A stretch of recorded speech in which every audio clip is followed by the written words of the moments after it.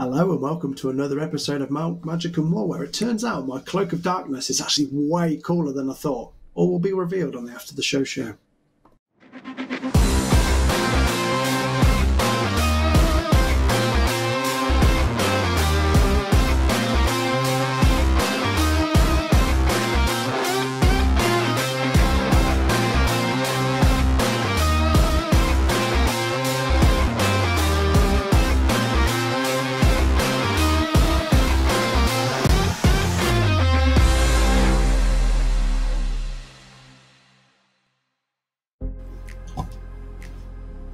Whoa.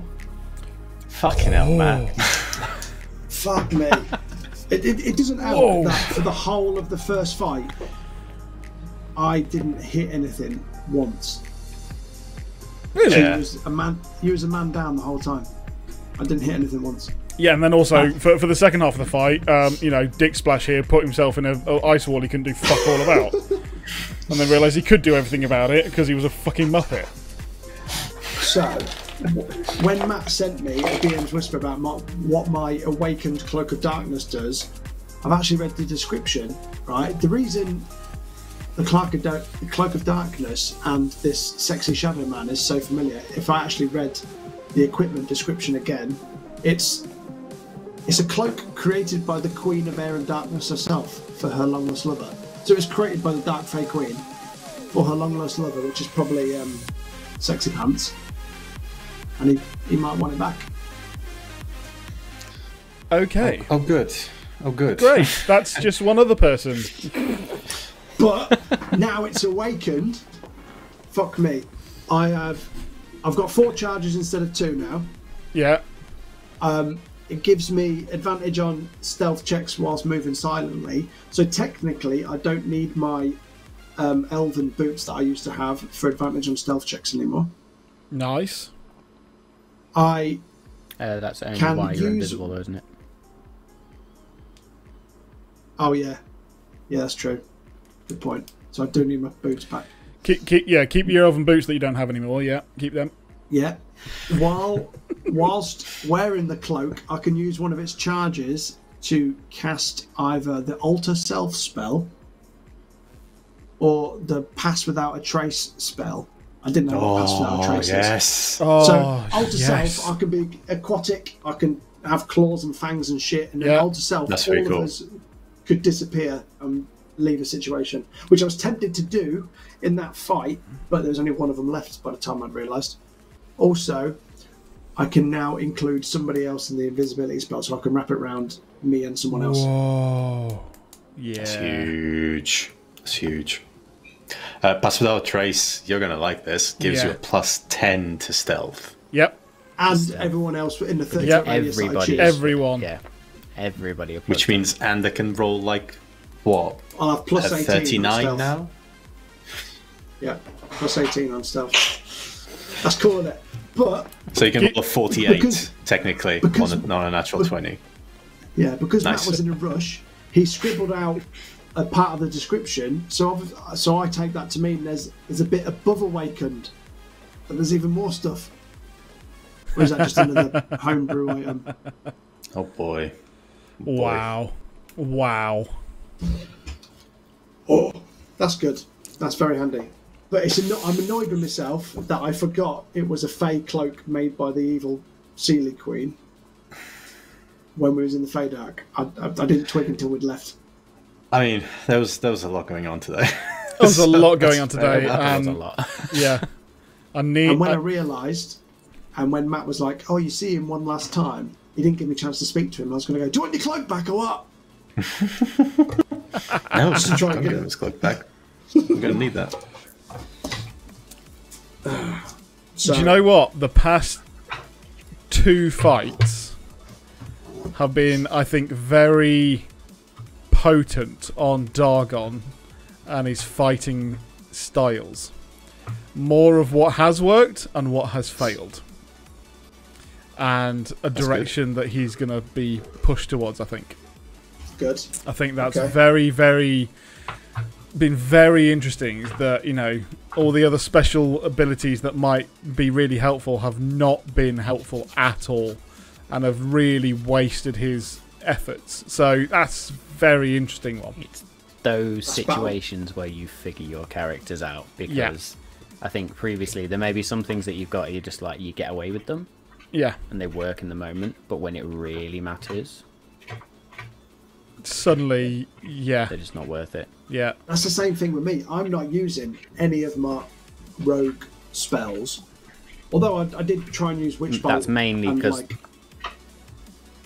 I want to change my rogue class, but also... Well, no, it's mainly because every time you cast a spell, you suffer a penalty, but... Well, yeah, but I mean, in general, they don't seem to lend themselves to the situation that we're in.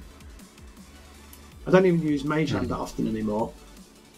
Do you know what I mean? It's like Ice Knife, Witch Bolt, I don't really use them very often because my bow and arrow that I used to have was better. I was gonna, at the start of the session as well, just wish for all my stuff back. I'd prepared the wording, I'd sent it to Matt in advance so he could prepare any consequences, and then you were like, let's just get your acorn first and see how we get on.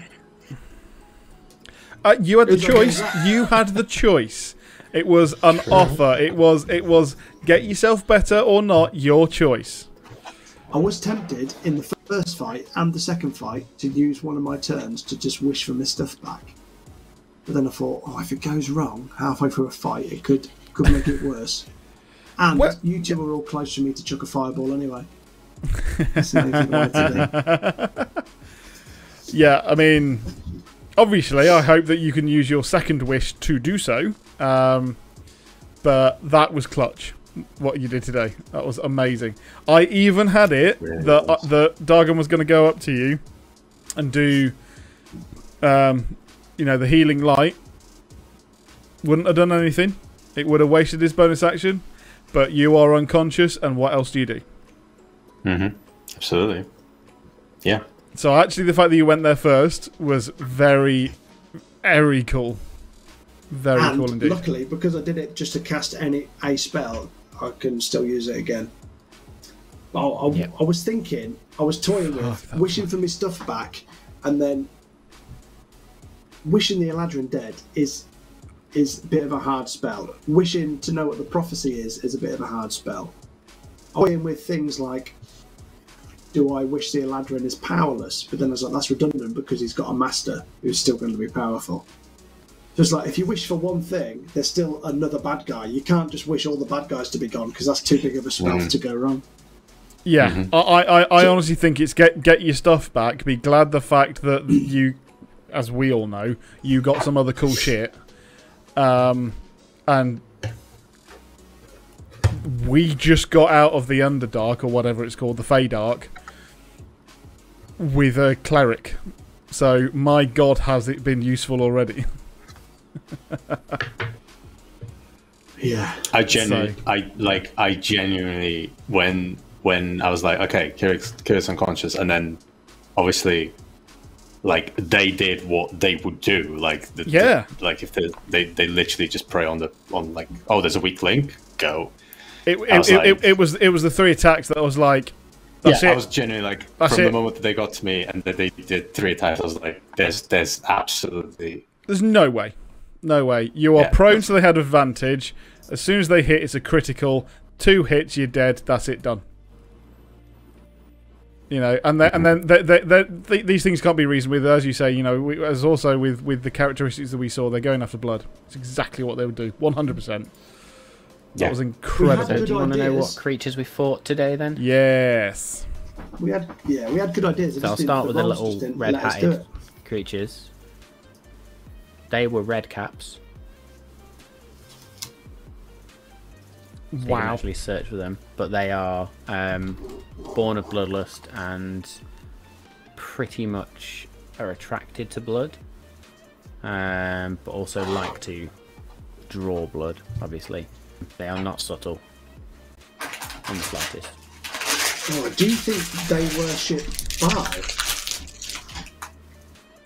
They worship what? Oh, that's the fallen god of crime, murder, behind the evil sword, the murder god. Yeah. We could have captured one and used it to track down the Stillman.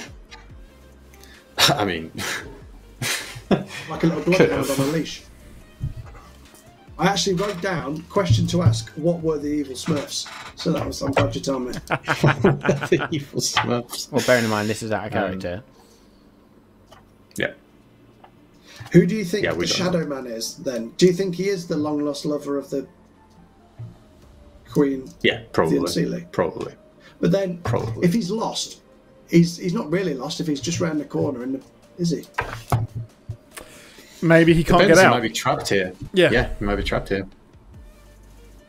If she's the Queen of the Feydark and he's trapped in the Feydark, he's not lost to her, is he?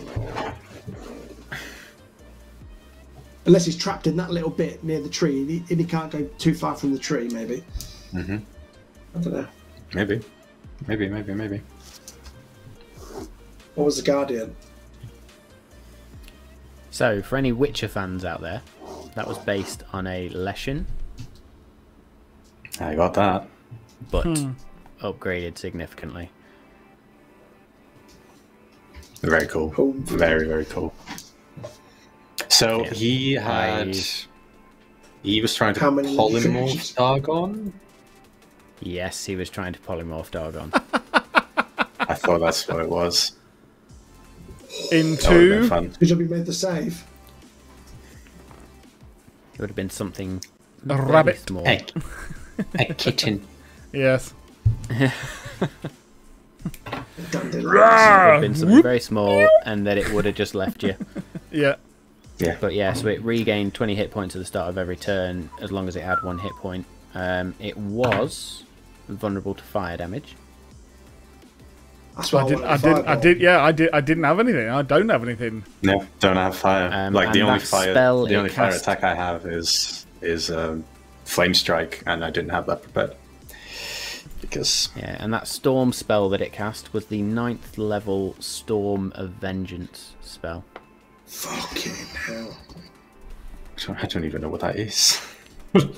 Well, put it this way, the first couple of rounds it does nothing. Had it got to round 5, that could have been interesting. I did get the feeling that it was getting worse. It was getting worse and worse. Yeah. It did feel like pretty we had cool. 12 rounds with him, did it? We had quite a lot of rounds. I don't know how many there were. But... It goes longer when you roll bad, and like I wasn't adding anything to the fight. It just seemed like it was going on. I was like, oh, if I try and get the acorn, then maybe he'll just stop. Hey, but what you didn't do in fight number 1, you compensated for in fight number 2. Yes, you did. Yes, you did. I genuinely thought that was it. Like when Kirik went down, I was like, because I know maybe Bothrid, but who knows if he's got that prepared? Like, I was like, yeah, that's it. Well, there you go.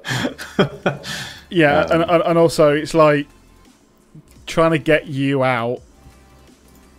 I think technically, Ander has enough money if we could find someone to do resurrection.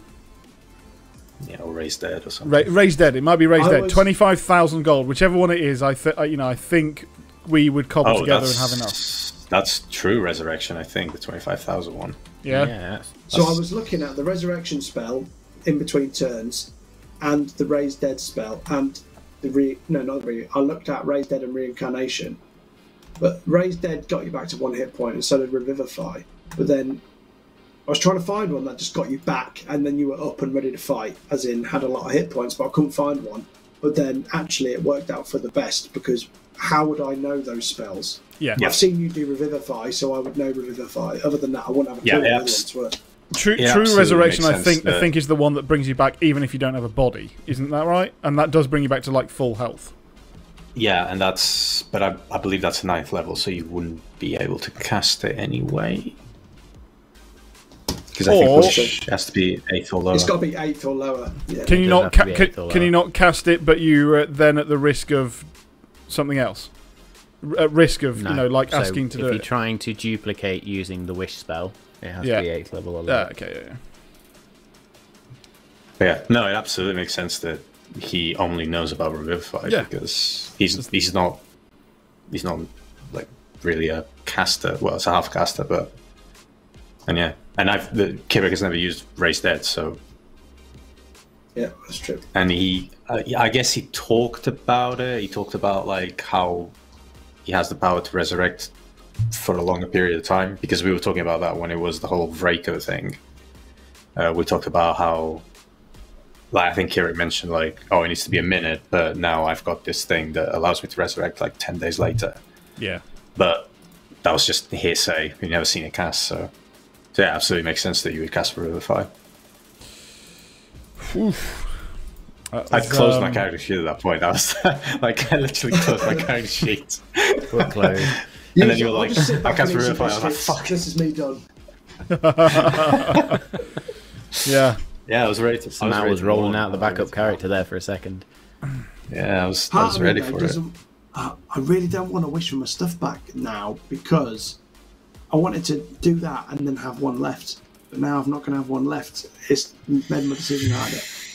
But then again, you've got all your coin. Are you going to go to Mephisto and just try and get everything else again? Not everything else, not exactly the same stuff, but you are now a new. Maybe you can. There might, to be fair, if I got all my stuff back, there might be stuff that I trade in. But although I'm not a big sword person, I want to keep my Dragon Slayer rapier because Zepanir's out there somewhere. And in the Feywild, everything seems to go down quicker if you set it on fire. So it might be handy to have a flame sword. Yeah.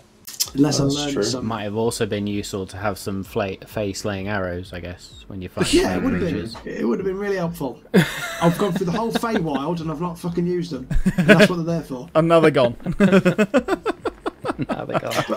I was thinking. I'll tell you what. Like, another thing that really messed us up in that first fight was the fact that I didn't have any damage dealing spells prepared. And and having obviously Ander like away, and even that, like, even if he was in, he doesn't have his like equipment, and then Dargon kind of closed in on a circle of ice. It was just Bothrid dealing damage, like literally, because I couldn't do anything. I tried light a lot of damage today. Yeah. Yeah, light is like spell ring. Yeah. I did give it. But it doesn't need to be on you. It can just be a spell that you see. But the ring requires attunement anyway. But yeah, we really should have taken that long rest, and I don't know why we didn't think about it. Apart from the fact that, like we said, we were like, let's get out of here. But I mean, that was a stupid. Because also, it wasn't actually many. Well, yeah, of course, I would have got my warlock slots back, but actually, it was all my fighter actions that I would have got back in as a short rest, and I would have got things like action surge, so I would have been able to whip around Kirik, just dismantling those red caps, hopefully. I mean, and hit points, like, and hit points, you would have actually been up. So, oh my god, it's just like, I can't believe that for the first time we didn't go, oh, should we have a short rest? We were like, no, let's get out of here, it'll be fine. Wow. And even if I was to not wish for my stuff back and buy some cool stuff from Mephisto, and I wished to know what the prophecy is, it's not, what the fuck would we do with that information anyway? It's not. It might not necessarily end the campaign because we still don't know. Oh yeah, it would be pointing in the right direction. It would mean, but it may still mean that it's like, it's all well and good knowing the prophecy, but there's like stuff still in Shiver's Spire or wherever it is, like. Great, you know the prophecy, but you need this bloody dagger and key that goes with it. You've still got to come up, you know. Do you know what I mean? Yeah, it's not going to help us stop whoever's puppeteering the whole thing, is it? Also, depending on how annoying Matt wanted to be, it'd be like, I wish to know the prophecy, and you know, and you get a little voice. You will. Yeah, in time. Just pop off to here and you'll know it. Or there's another or I could prophecy have totally fucked that Ander I'll learn over instead. and moved him in time to the point where she made the prophecy and dumped him there. Yeah, or there's another prophecy that somebody else told, and I learned that one instead.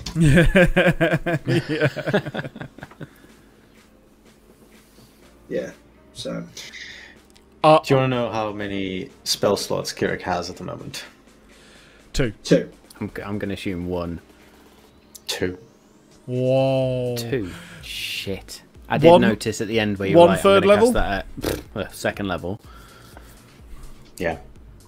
I've got 1 first level and 1 third. Yeah. That was my big conundrum. I was going to cast Mass Healing Word, but I was like, hang on. If I cast Mass Healing Word, that's my last third level spell slot. And if I need to use Revivify, then tough shit. Yeah, but we were going to need Revivify on you. That was what was worrying me.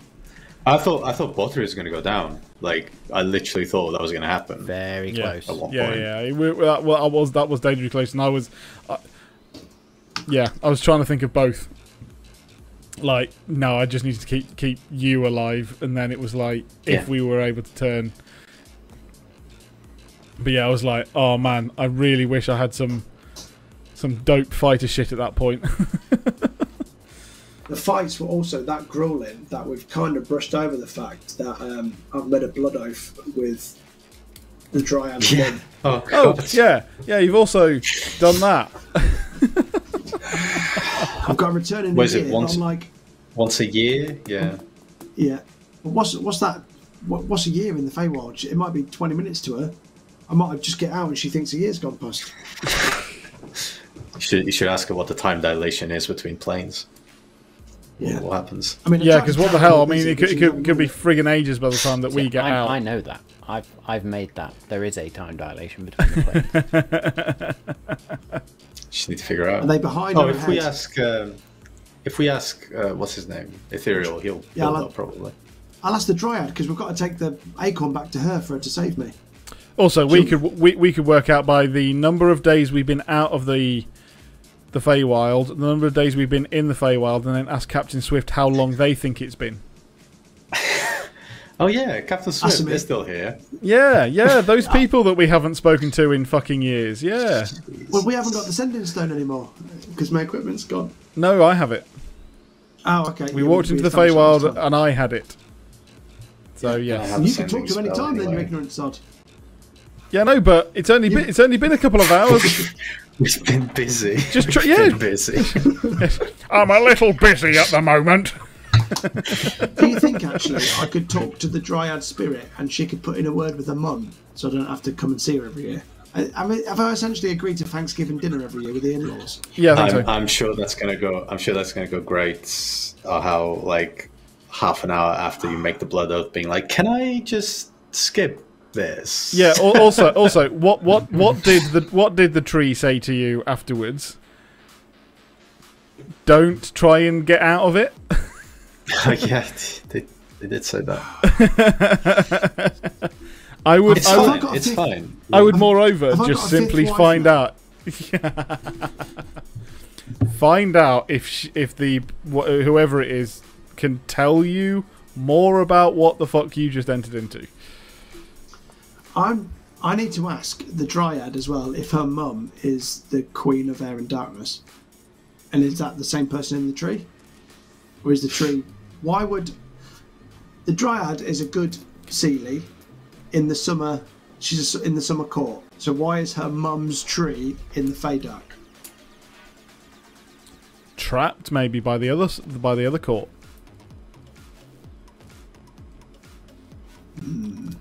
Yeah, she might be a hostage. Yeah, that's true. And her prison guard is Sexy Pants. Could be. Also, I wondered when I know only you saw it, Ander, but there was green flames out of his hand. It did make me wonder whether he was the guy sitting round the campfire that we didn't go to. That's fairy fire coming from his hands, though, isn't it? Oh, is it? That was the first time we saw that shadow, was when we walked past it. Mm-hmm. So yeah, and it was coming from there. It was coming from so there. It's yeah, probably. He was there. I only thought that as we left, going, oh, green flame. And I know we'd seen Green Flame at the other place, but I was like, yes, but that's the only place we haven't been to. And when he said, show us what you made of. Moment then. What, sorry? Green Flame. No, just me. Nobody watched the hacking. So, you know when he called us out and show us what you're made of, if we'd have called his bluff, what do you think would have happened? Campaign 2.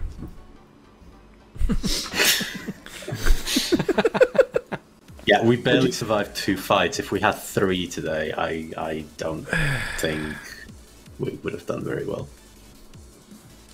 He didn't interfere, did he? He didn't help us. He didn't not help us either. Didn't hinder us either, yeah. Yeah, which was proper creepy and uneasy. Just, I don't like that. Even though we're like, oh great, every single thing that comes up against us fights us, and yet the one person who doesn't, we're like, I don't trust him.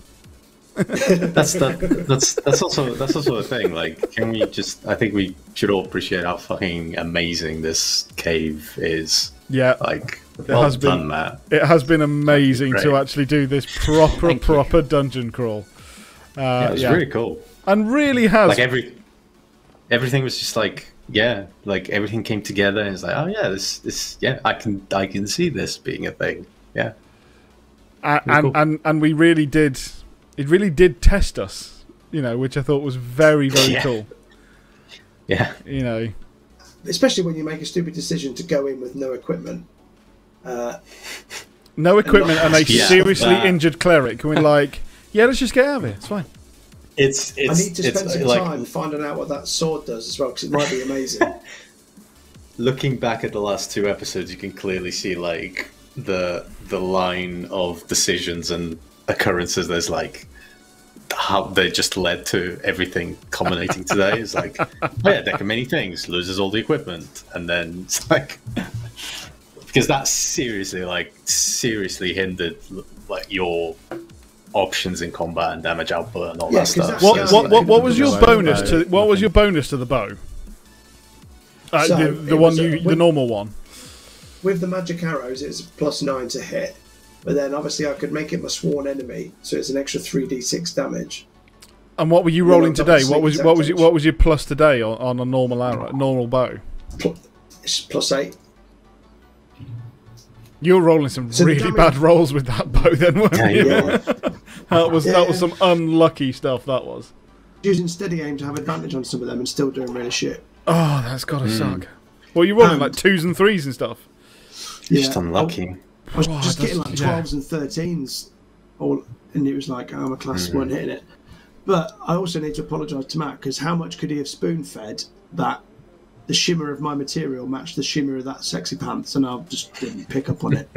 He was literally going, "Yeah, Danny, open your mouth. It's a clue. It's a clue." I just weren't taking it.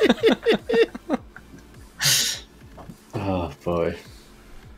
Oh dear, mate. Yes, but it's whether you got the right clue now, mate. Yeah, there you go.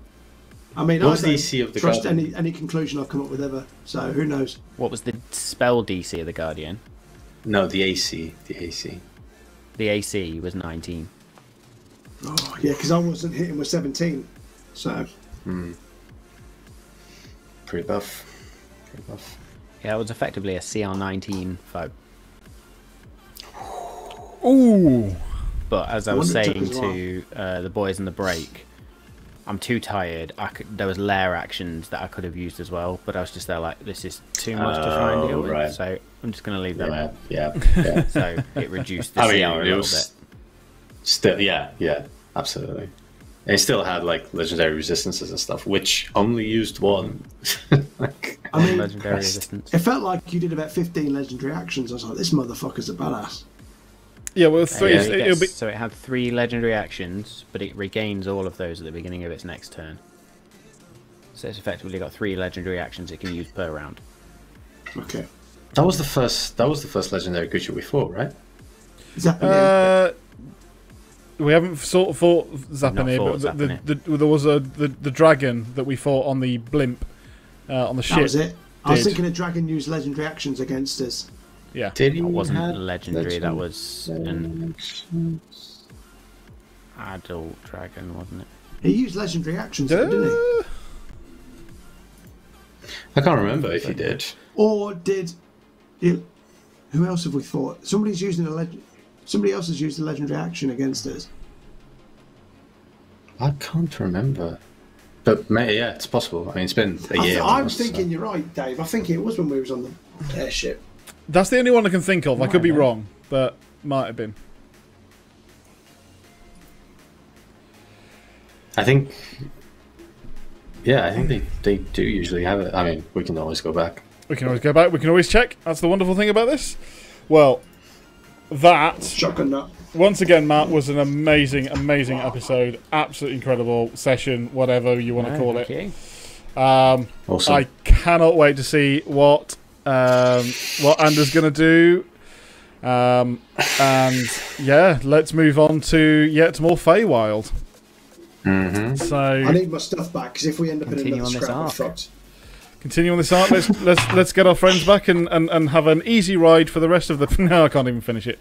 Let's have a rest. Let's have a rest at some point. Let's have a rest in the Summer Grove or whatever. I just thought I could wish for Vraco to be better when we get to him, if we get to him. It's all up to you. If he's dead, does that count as better? What's the? He's at peace. That's the main thing. Oh dear me. Okay. Right. On that note, guys, thank you ever so much for tuning in tonight for our madness and our chat about our little session on the Monday night that we had. Thank you very much for tuning in tonight. I hope you've also managed to catch our episodes on a Monday night on Twitch. Follow us on twitch.tv/maltmagic, I believe the link is. Follow us subscribe to our channel if you can. We would love you to on YouTube. Like the videos. It really does help us out. We'd really appreciate it. Thank you ever so much for tuning in and watching our utter and complete silly rambles. We look forward to seeing you next week. Good night.